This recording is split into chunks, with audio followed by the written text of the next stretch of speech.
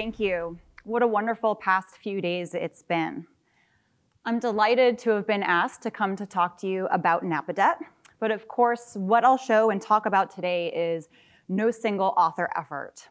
So the Napadet Research Project is a huge collaborative effort. There are researchers, colleagues, museum staff, students, fossil hunters, communities that are all a part of that. And so I want to begin by acknowledging the many individuals who are all co-authors of this talk.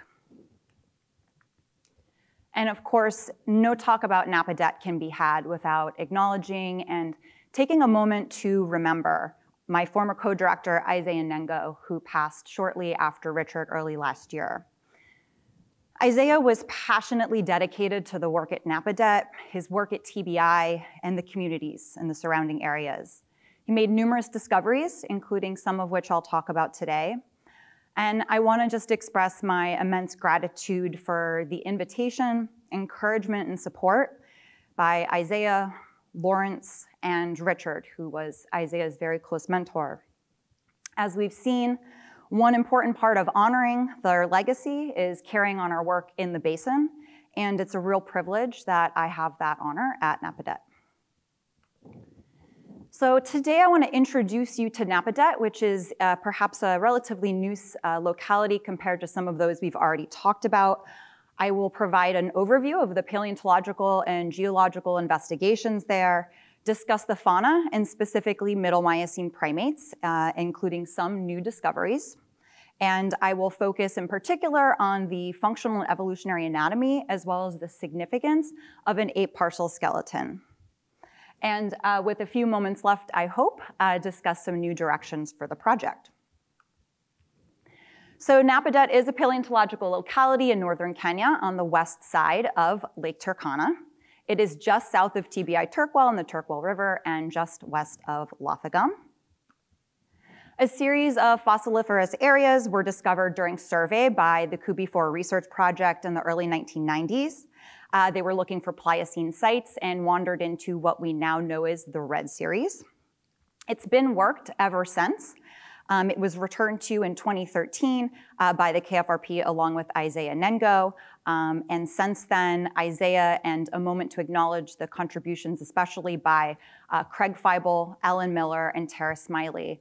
And more recently, Napadet has held a central position as one of the only Middle Miocene sites in the area that's involved in the Turkana Miocene project. While its paleontological investigation really started in the early 90s, the hills were part of reconnaissance geological work in 1959 to 1960, later reported on by Dodson. In that report, he noted sedimentary strata of interest, including tuffs and ashes in the areas surrounding the hills. McDougall and Brown provided a date on a columnar basalt we now know is part of the lower basalt in the series, a date of 12.8. And Craig Feibel, since at least 2013, I think perhaps earlier, has been a really key figure in understanding the quite complex geology of Napadet.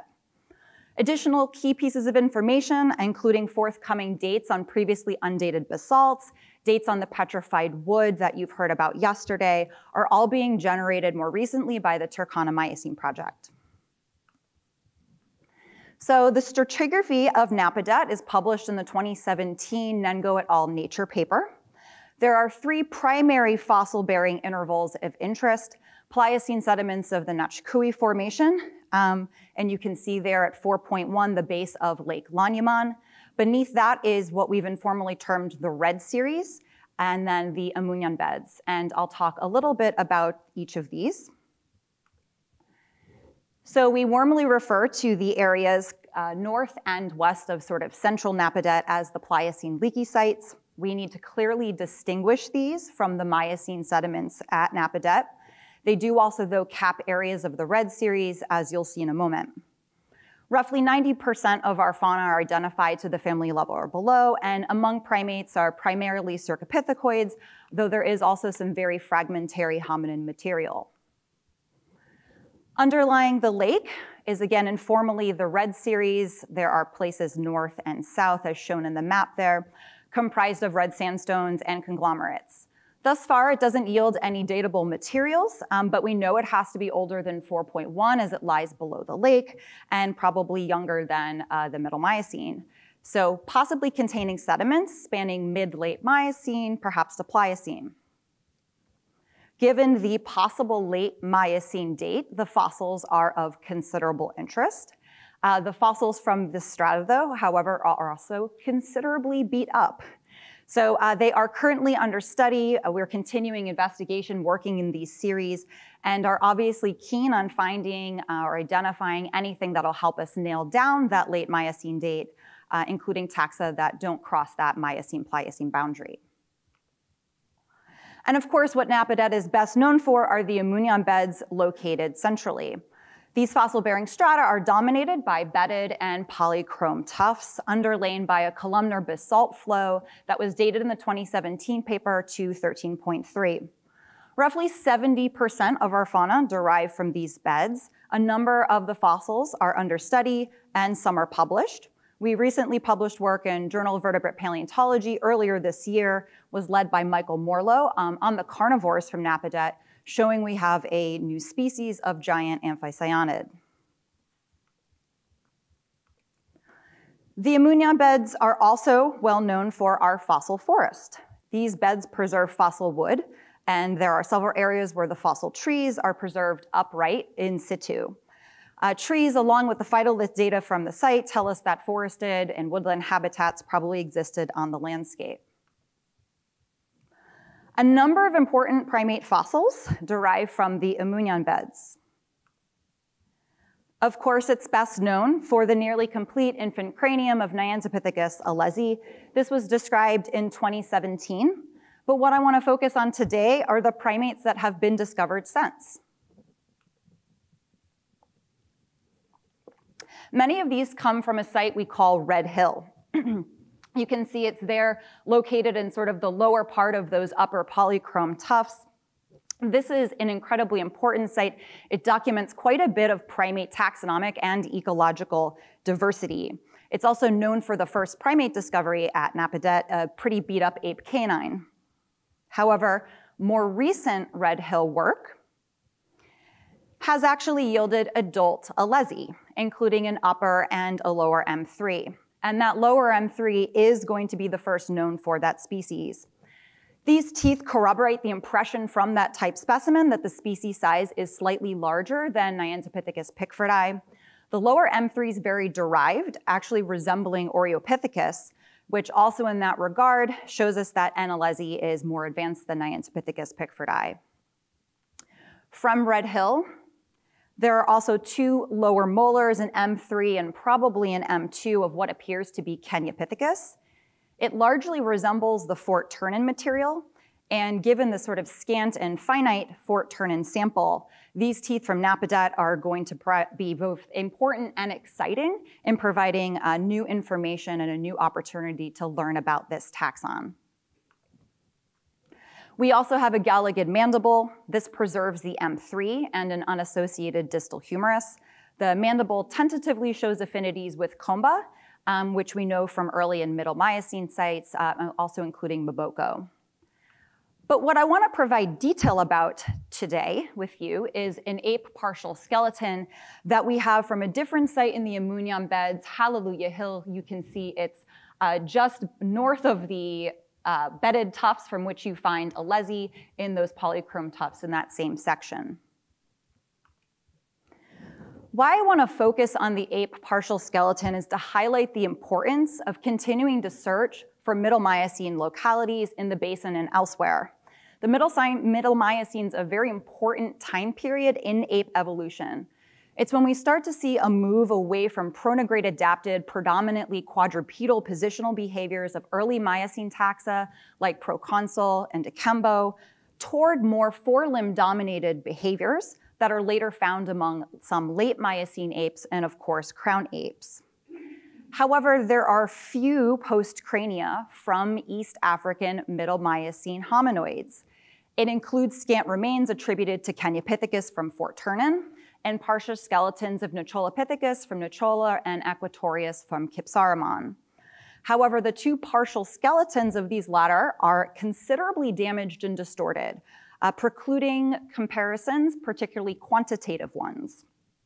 These aside, there are no other reported ape postcranial specimens from East Africa between 15 and 7 million years. Enter Napadet. In 2015, we discovered elements of an ape partial postcranial skeleton at Napadet. And since then, as you can imagine, a considerable amount of our fieldwork has been dedicated to recovering that skeleton. Here's what we have for the skeleton, KNM NP 64631. The panel on the right shows some of the more functionally informative pieces, but there are more than 70 postcranial specimens representing the vertebral column, shoulder, hip, elbow, ankle joints, as well as the hands and feet. There are no craniodental remains. What I'd like to focus on is the comparative and functional anatomy of this skeleton of some of the more recent finds. We make comparisons to extant anthropoids and some extinct, mostly African, Miocene apes. Of the femur, shown on the right in the red box now, is all we have preserved is the femoral head and partial neck. However, the femoral head is quite spherical and projects proximally from the neck, as in other hominoids and unlike in monkeys, indicating there was probably good overall hip joint mobility in multiple planes. Of course, from the femoral head, we can glean important body size information. We use published regression equations to estimate body size from the supero-inferior diameter of the femoral head. And the estimated body size of the Napadet ape is roughly between 13.5 to 16.5 kilograms. This is comparable for reference to ranges for some baboon species, some large-bodied colobines, and is a bit bigger than siamangs. Here's a bivariate plot of log radial head max diameter against log mid-lumbar mediolateral breadth. The Napadet ape is shown by two stars, one for each lumbar vertebra. Platyrrhines are in purple, cercopithecoids in blue, and hominoids in red. And the takeaway here is that for its vertebral size, the Napadet ape has a large radial head, falling above the hominoid line along which akembo falls. Here we've quantified the bevel angle of the radial head. A larger angle, shown as values to the right, and is exhibited by most monkeys, indicates less radial head beveling, reflecting a shallower corresponding humeral zona conoidea that together will provide stability at the elbow joint, especially in pronated arm positions, as is assumed during quadrupedal locomotion. A smaller angle, shown as values to the left and is exhibited by most extant apes and ateles, indicates more radial head beveling, which articulates with a deeper humeral zona conoidea and provides stability as the radial head as it moves and rotates through pronation and supination movements as during forelimb-dominated activities. The value for the Napadet ape radius, shown as that star, falls within the lower range of the extant ape distribution as well as ateles. This reflects a more derived elbow condition compared to cercopithecoids, and in this way also differs from akembo and Epipleiopithecus, which have relatively less beveled radial heads. Here's a comparative panel of lumbar vertebrae shown from top to bottom, ventral, cranial, and lateral views. There's extant Papio on the left, extant Pongo on the right, sandwiching akembo, Nicholopithecus, the Napadet ape, and one of the Barodopithecus vertebra. The Napadet ape lumbar vertebrae are most similar in their size, shown here highlighted as cranial articular surface area, their body proportions and their shape to those of Nicholopithecus, and those are all outlined in that red box. In particular, the Napadet specimen NP66 resembles quite a bit the 35-250 skeleton lumbar vertebra R shown there right next to it, and that's really evident in a cranial view. These box plots show variation in an index of transverse process position relative to the mediolateral breadth of the cranial articular surface, which in our samples scales isometrically both within and among the primate clades sampled. Values for the napadet ape fall between the values for mid-lumbar verts for cercopithecoids on one hand, shown toward the left, which have more ventrally positioned transverse processes, reflecting an emphasis on spinal flexion during quadrupedal walking and running. And on the other hand, toward the right, exhibited by Ateles, Alawata, gibbons, hylobatids in general, and especially the great apes, all have more dorsally positioned transverse processes associated with a more dorsostable spine, as would be needed during upright positional behaviors. And the transverse processes of the napadet ape, you can see, are not as dorsally positioned as those of the one Merodopithecus lumbar vertebra, but perhaps are slightly more dorsally positioned than Akembo or Nocholopithecus, though all of that variation for those latter taxa could probably be sampled within a taxon. There are two fragments of apollical proximal phalanx that we were able to join in order to estimate thumb length. These box plots show variation in a ratio of pollical proximal phalanx length relative to the supero-inferior diameter of the femoral head.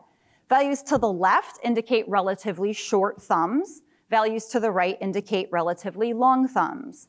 The napadet specimen, shown as the star, has a relatively long thumb, falling within the range of hylobatids and platyrrhines and near Akembo. And for most Miocene apes, a long thumb has been associated with assisting in powerful grasping during arboreal locomotion. We have a left medial cuneiform bone of the foot shown here in medial and distal views compared to a selection of other Miocene hominoids. The first metatarsal facet was able to be segmented from the medial cuneiform, and its curvature was quantified. These box plots show variation in that curvature, with values to the left showing less mediolaterally curved first metatarsal facets, and values to the right showing more mediolaterally curved first metatarsal facets. Hominoids tend to have increased curvature compared to cercopithecoids, and the napadet specimen has marked mediolateral curvature, falling within the ranges of variation for hominoids and Alawata and situated within the range of Akembo variation. Interestingly, the Nocholopithecus specimen appears to have a somewhat flattened facet or flattened reduced curvature. However, as you can see with extant pan, all of the variation for those Miocene hominoids could be sampled within a single taxon. Overall, the napadet ape exhibits mobile joints, indicated by sphericity and projection of that femoral head, and while not shown today, a very globular humeral capitulum with a deep zona conoidea that's going to articulate with that very beveled radial head I showed earlier, all of which are pronounced to earlier Miocene apes. The bones of the elbow joint in particular are quite large relative to some other skeletal elements. And there's a long first ray, and the very curved medial cuneiform MT1 facet implies well-developed grasping of the hands and feet like other Miocene hominoids. Not shown today, but there's also part of the talocrural joint that shows consistency with mobility and dorsiflexion and inversion that would be associated with climbing. All of the above support an inference of a reliance on more forelimb-dominated activities, such as perhaps vertical climbing or orthograde clambering, with the forelimbs playing a more important role in body support compared to earlier Miocene apes. In its morphology and inferred functional anatomy, the napadet ape most clearly or most closely resembles Middle Miocene ape Nocholopithecus from Nochola, also in Kenya, but south of napadet.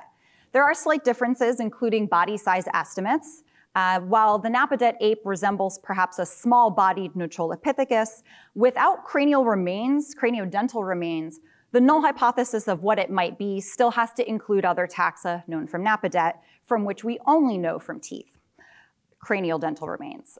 The napadet ape postcranial skeleton is much smaller bodied than Equatorius or Kenyapithecus. It lacks any sort of terrestrial adaptations as well, so it's unlikely to be that.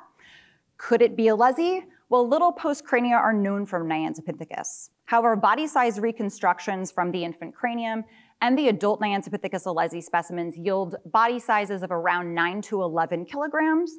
So that would be smaller than our estimated ranges for the napadet ape, but further Nyanzapithecine postcrania are needed. Though its attribution remains unclear at present, the napadet ape postcranial skeleton has great importance as the only other postcranial skeletons known from East African Middle Miocene hominoids, Nocholepithecus and Equatorius, are crushed and distorted. So the relatively well-preserved morphology of the napadet ape is going to provide key information about the body plan and evolution of Middle Miocene apes. Since the Middle Miocene is also the time about which we start to see an increase in four-limb dominated behaviors, the skeleton serves as an important data point in the fossil record against which we can test hypotheses about the evolution of more upright positional behaviors that are later characteristic of crown apes. So additional work at napadet and new Middle Miocene localities in the basin and elsewhere are needed to help understand the pathway by which we get the body plans of modern apes. And to take this one step further, the Middle Miocene is important because it tells us about what comes in a time period right before the appearance of hominins. In other words, the Middle Miocene and its ape players set the stage for the rise of hominins. With my remaining few moments, I want to quickly turn to situate this transition documented by the napadet ape postcranial skeleton in a larger evolutionary context. And to do so, just briefly mention a project in collaboration with Alan Miller and Tara Smiley that harnesses the strengths of two Miocene localities in the basin, napadet in the much more scenic locality of Bullock. Our forthcoming work will examine faunal evolution among the Middle Miocene climatic optimum, which represents one of these major warming interruptions in what is otherwise sort of a long-term cooling trend in the last 50 million years. The Middle Miocene climatic optimum, or warming, occurred around 17 to 14.5, and past research has demonstrated that this seems to corresponded with a large turnover, faunal turnover event, informally referred to as the early Middle Miocene transition.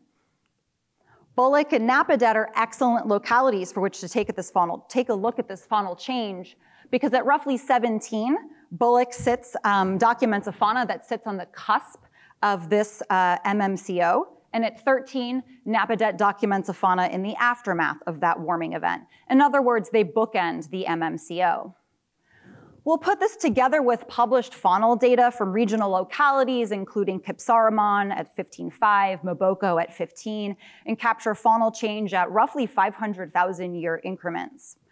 We'll integrate taxonomic and ecological data to test hypotheses about lineage-specific changes, including, for example, major transformations in the Catarrhine body plan, as well as first and last appearances, all within a comparative framework.